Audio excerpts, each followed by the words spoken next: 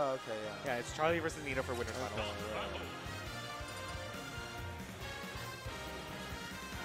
Charlie's usually wolf on this game, correct?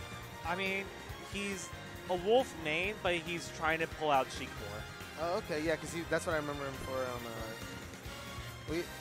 in Smash 4 he's playing Sheik, correct? Sheik and Fox, right? Fox, Fox, but like he also had a Sheik. Yeah, okay. So, I mean, the thing about Charlie is that he loves playing Sheik, but he hates that Sheik is bad. Okay. Or at least the fact that Sheik is mid-tier, you know? Like, why play mid-tier when you're top tier, when you're top player, you know, you gotta pick the top tier if you want to continue winning. And so that's why you see him pick the Wolf, you know? Yeah, I hear it. And here we go into game one. No, they're just going right into it. I always wondered, a lot of Sheiks when it comes to Wolf, correct? A lot of Smash 4 Sheiks switch to Wolf. We used to play Sheik in Smash 4, right? Yeah, what made you feel comfortable picking Wolf in this game? I always wondered that. Like if a lot of the Sheik, I always wondered if a lot of the Sheik mains, they switched to Wolf in this game. I was just wondering what made you guys like feel more comfortable. There wasn't? Okay, yeah, okay. So what made you like just kind of feel comfortable with this character? It was just a yeah, right. It's just fundamental. Okay, yeah, I like that. So the basic. No, yeah. Outspace people, just solid hits. I like it. So what K9 was saying basically off stream is that a lot of Sheiks like to play Wolf just because Wolf has a solid neutral game too. You know, solid combos, and you know it really has the kill power that Sheik lacks. So. Yet again, it feels like the natural flow, the neutral and the flow, how you combo is very similar to Smash 4 Sheik. I was going to say, that was a really good turnaround, but I was going to say, it seems like Ken feels his combos are meatier on these characters because he's so heavy, right? Like they stay in his zone. I mean, not even that, it's just that like Wolf likes to, you know, like approach with like fair on shield or like dash attacking. You know, if you do that against the Shotos, then you have to worry about the up B out of shield and the anti-air up B out of shield. Okay. Yeah, I see. I need to watch more. Is it Nito or Nito? Nito. Nito. I like it. So yeah, I need a. Ooh. Okay. I love the call out with the up B to, you know, break through the focus, but. You know, you gotta wonder, like, Charlie really needs to find his stock soon because all it takes is one Shoryu. Yeah, I'm about to say. Is it jab, Shoryu? That's a connection, right? I mean, usually, with Ryu, that's definitely a thing. Kens usually like to go for roundhouse. Oh, okay, roundhouse. Roundhouse. Or Shoryu. It really depends on the stage positioning. Okay. 10%. Like, if they're at super high percents, then jab, roundhouse is better because it just connects easier. How's Nito's Terry looking? Has he ever took it out in bracket before? He's taken it out of bracket, but like usually like early parts of bracket. Oh, okay. So it's still a work in progress. Still Here we go, game 2. I wonder, Nito, did he ever play any like other FGCs or? I'm not sure. I'm pretty sure most people that play Smash only play Smash. No, I hear it. Like, I feel like the one exception to that rule is Lesson. No, right. I never really see a high-level 10 in action. They just stack damage like, look at that, 77 right there, 94. Yeah. I mean, you can see Charlie just trying to find his way in, but you know, Nito's just throwing out this insane neutral that, you know, every time Charlie wants to get in, he just gets punished. It's really outspacing them at this point. I mean, these dashbacks are just, okay, there we go. See Charlie's in now. You can see Charlie trying to go for the ledge trap, gets the grab and the up throw. Triangle. I hope this is it. Yeah. I mean, it was trying to bait out the down B again, but, you know, I didn't really find it that time. Like, Nito got hit by that one to be like, okay, I saw that trick. You know, I know, like, not to do that again. Yeah. Just trying to see what his approach is going to be without. Oh. You see Charlie, you know, just trying to roll around Ken, but you know what, just can't find it. And then you never want to see, because once you overcommit against the what do they call the Shotos? Yeah. Once you overcommit against them, I mean, at this point, it just becomes like you just eat up at least 20%. There's the no tech, but you know what? He could have gotten a jab block off of it with a jab, but you know what? Going for the raw up B means that like if he just checks in place, you can get it. And you know what? That was unfortunate right there. I feel like he could have made that. I'm not really sure. Seemed like he was just slightly off. Oh no, yeah, Charlie's done. Yeah.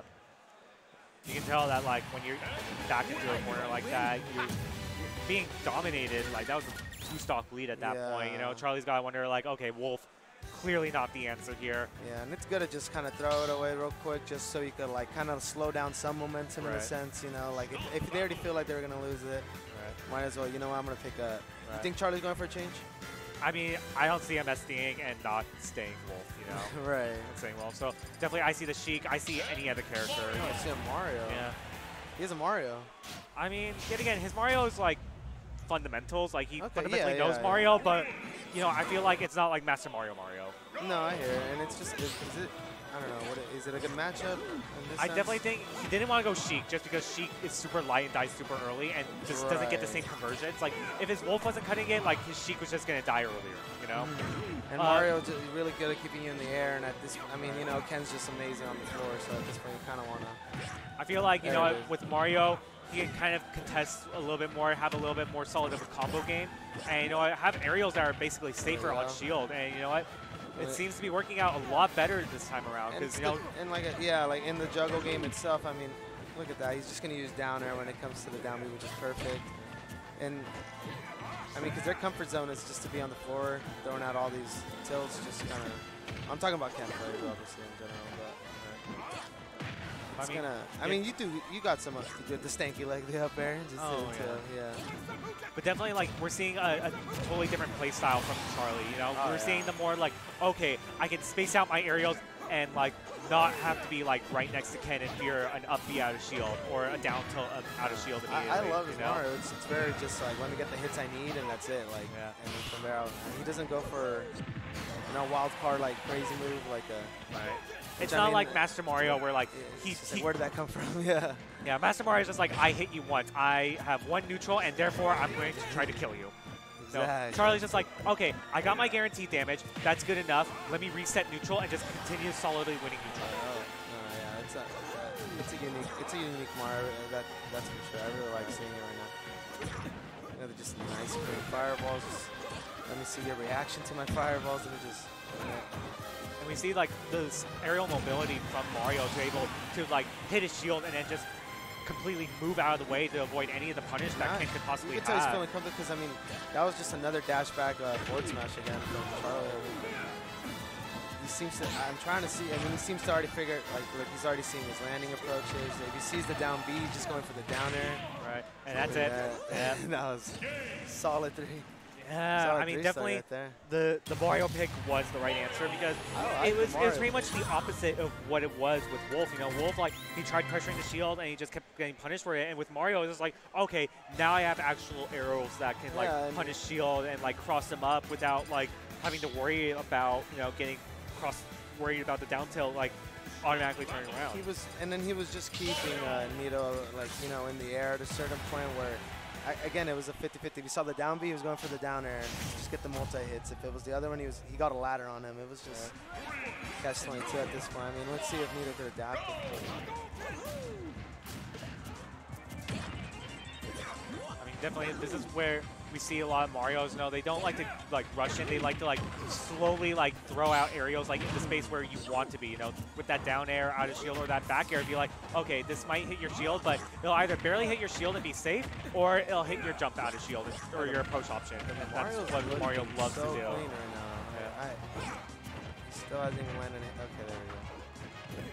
I mean, we're basically seeing a complete reversal of what happened like game 1 and 2. Yeah, now it looks like it's Charlie that's like nitpicking the hits. He's punishing every reaction. Okay. There we go. But Nito still keeping it strong. No, and I mean, the damage output at this point, too, you're just going to be able to. There we go. Yeah, see, they usually love roundhouse at the ledge just because it's a lot more reliable. It kills. Catches jumps. Yeah. It's very. There it is. And it's just now he's just feeling comfortable. Now he's just riding the whole momentum that he just got. You can just keep see the down B. He saw his down B, the down air. It's just it's a nice way to catch. The focus, right? Yeah, the focus, and it's just making him now just question which used to just be a safe option against I would say his Wolf per se. Right.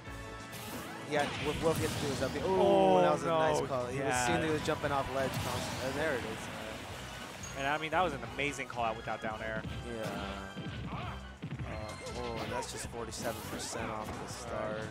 I mean, you hate to see stocks go like that, but you know what? I feel like Charlie, if he plays like his solid neutral, he can definitely bring this back. I mean, he even has a charged flood. Maybe you see some little tricky little cheese hopefully going on. I mean, you never know. It's tomorrow. I mean, I'm hoping for a close match at the end. We could even take it maybe to tomorrow. Oh, okay.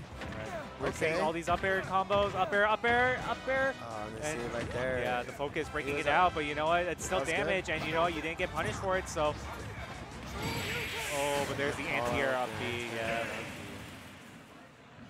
All right. Yeah, and Nito will take it 3-1.